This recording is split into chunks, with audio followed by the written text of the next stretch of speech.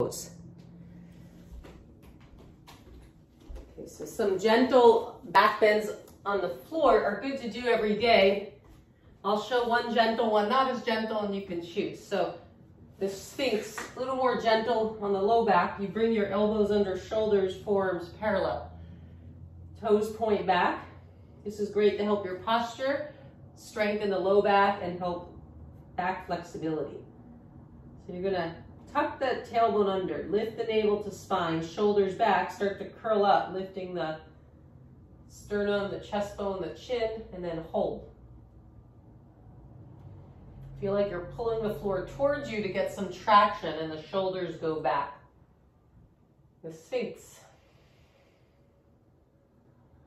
Exhale, roll it out opposite, and then crocodile, one hand over the other, forehead down, legs wide, relax.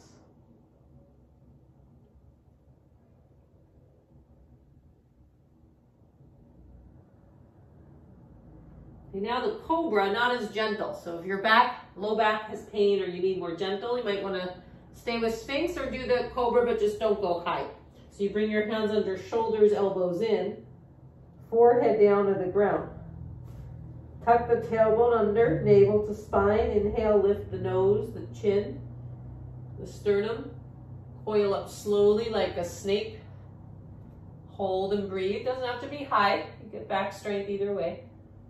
Looking up and breathing, called Bhujangasana in Sanskrit.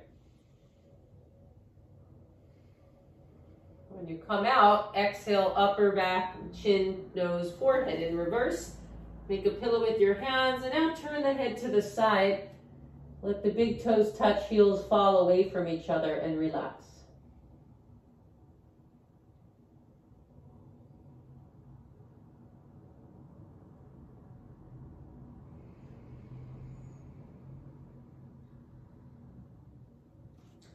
Okay, release the feet. Full locust, arms alongside you, chin or forehead on the ground. Tuck the tailbone under, stretch your arms back as you lift like the cobra, but now lift the legs also and hold. Extend the hands and arms back as you breathe.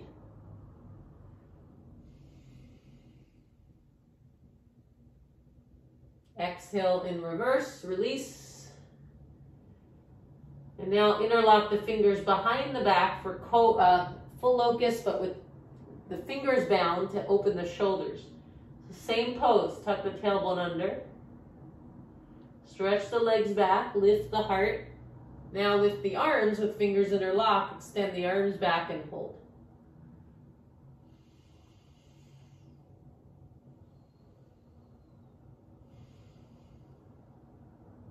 To come out, slowly release.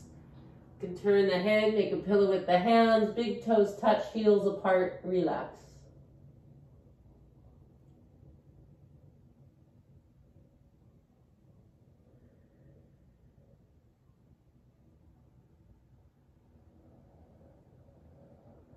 Okay, one more back bend, the bow. It's not gentle really at all, so if you need gentle, I'll start how you can do that. You just bring your arms alongside you, feet flexed. Gentle version, let's just try this first anyway. Lift the heart and the thighs, arms back. Dhanurasana, the bow. Okay, not as gentle as if you could hold your feet or ankles and then come up from there. You can hold your ankles, try that, to give you a nice quad stretch and back bend. Doesn't have to be high.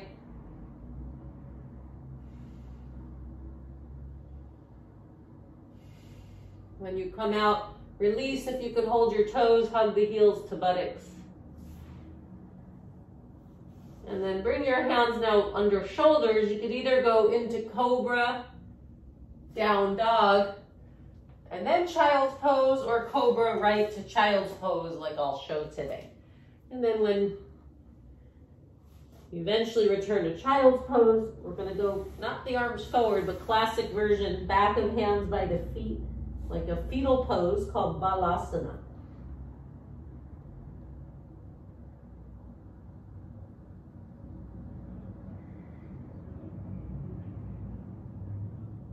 Roll the spine up slowly.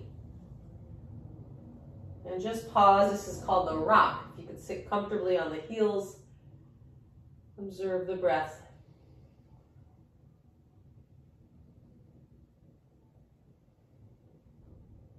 Okay, now the last two poses we'll do today. We're going to do a back bend, but it's called restorative yoga. So we can hold a little longer and it's supported. We did active back bends on the floor. This is called the fish. So first grab from your couch. If you can grab 2 pillows or even 3 is great if you have. If not, you can use towels, fold a blanket, anything you have. And you're gonna place the pillows. If you have narrow pillows, that's fine. That might even be better. These ones are kind of wide. At least 2, kind of somewhat high. You may want one for the head, that'll be optional. If you get low back pain, you can put one like this under the knees. And then you're gonna place this under the, not just the head, but you want it to start at the shoulder blades to create a back bend. If you don't want the head tilting back, use a 3rd pillow or stagger the pillows. Okay, so see what you have and take a moment to create a supported back bend. Now the more pillows, the bigger the bend. So you don't want to hurt the back, but if you want more flexibility, this is also good for the respiratory system. You can stack up 3 pillows or even 4.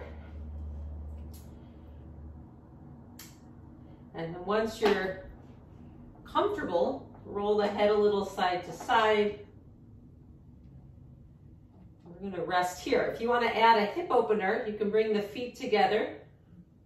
Legs like a diamond shape called bound angle, Baddha Konasana, in the fish Matsyasana. So if you want both, feet together and the back bend, otherwise legs can stretch out. Close your eyes. We're just going to be here about 10 breaths. Watch your breath, slow, comfortable, deep breath. Or just watching the breath as is.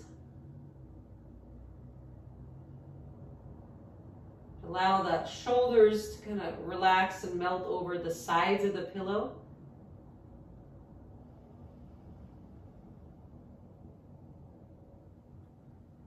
Feeling a little heart opening and lung and breath opener.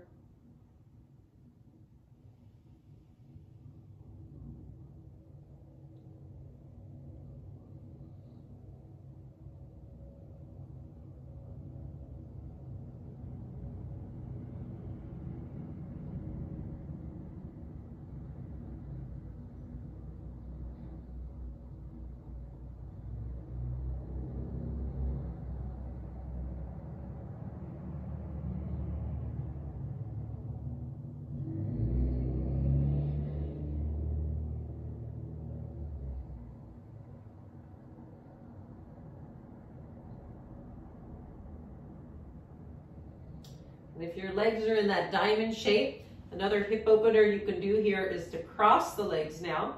It's called Sukhasana, the easy pose, but we're laying down. So legs crossed, but you're still in the upper back bend.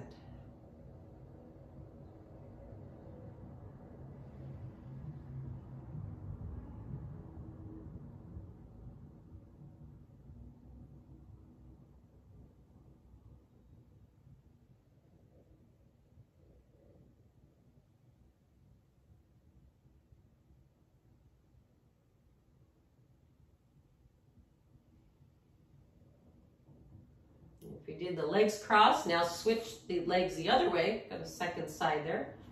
We'll hold there a few breaths.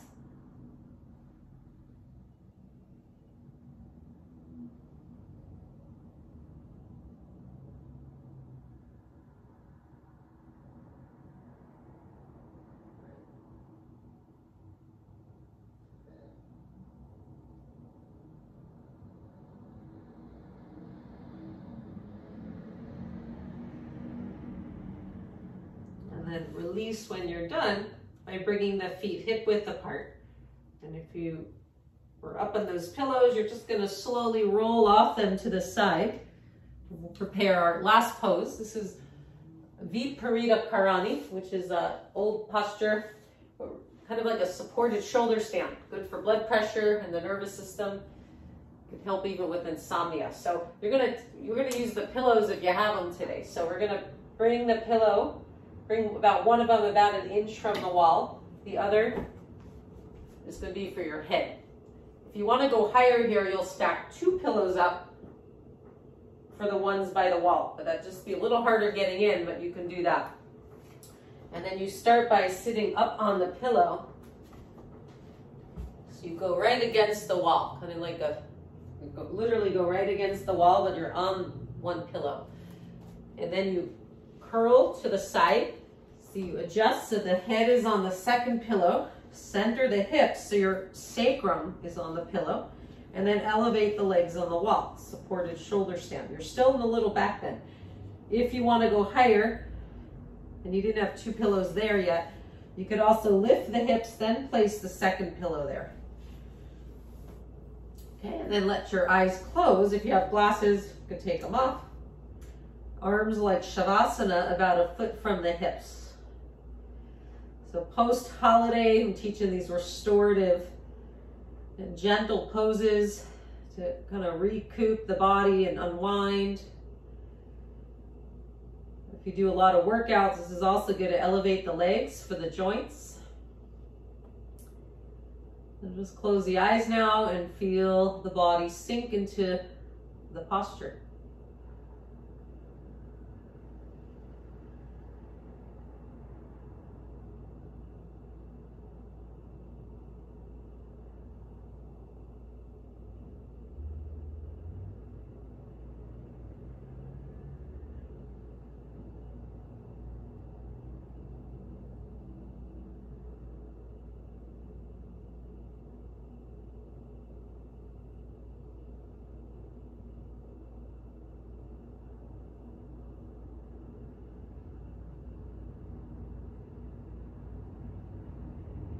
Just watch the breath, letting the muscles relax,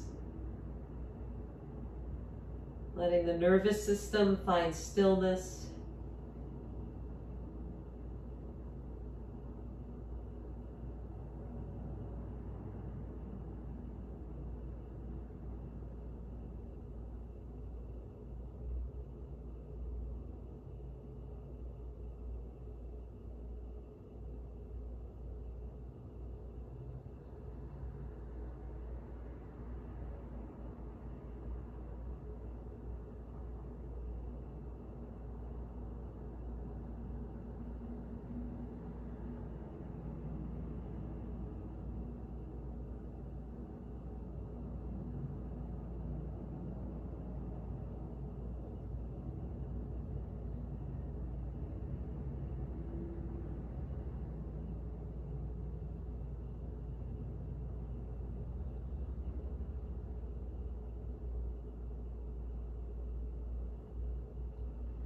And we'll stay here with eyes closed, just doing a brief visualization. We're gonna imagine a golden light entering the feet and toes. Could be sunlight. If you prefer a different color, just think of a healing color of light. And imagine that light filling every cell of the body, from the feet into the legs, the bones, the muscles,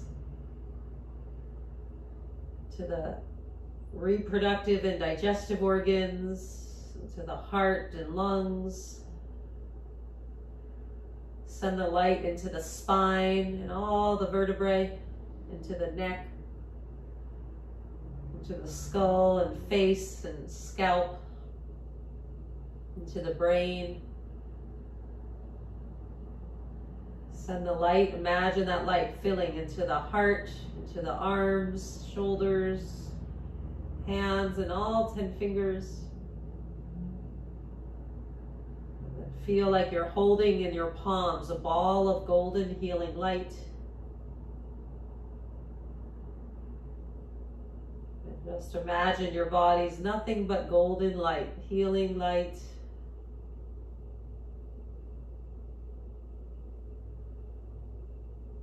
Healing, and you can imagine if you have any areas of the body that need healing, you can send that light there, spend a little extra time there.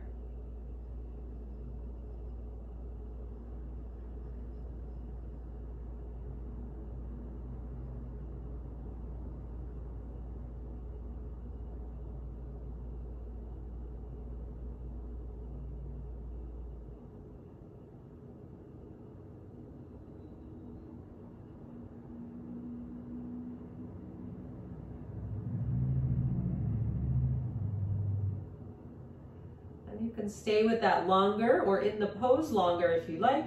If you are ready to come out though, start to bend the knees to the chest. If you're up on a few pillows, just know you're a few inches up, so slowly roll to the side, back to fetal pose. And then just slowly push off the hands. You're gonna return to sitting upright to ease back to the day. You could sit on that pillow you were just on, back to, we'll come to cross-legged just briefly, just for a moment of stillness.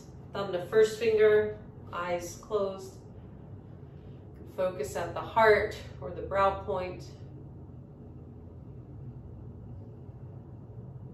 Feel the benefits of your practice. And I sometimes like to affirm at the end when we're most receptive. You can silently repeat, I am healthy, I am energized, I am peaceful. Make up your own, I am balanced. All is well. And palms to prayer, namaste. It's a gentle healing practice of yoga, and called restorative yoga when you do the poses with props supported, but you can hold longer and get really wonderful relief for the back and posture. That's also good for when you're sitting at the desk all day to keep the back bends. We did active and passive, both are good. So namaste means my truth honors your truth. Namaste.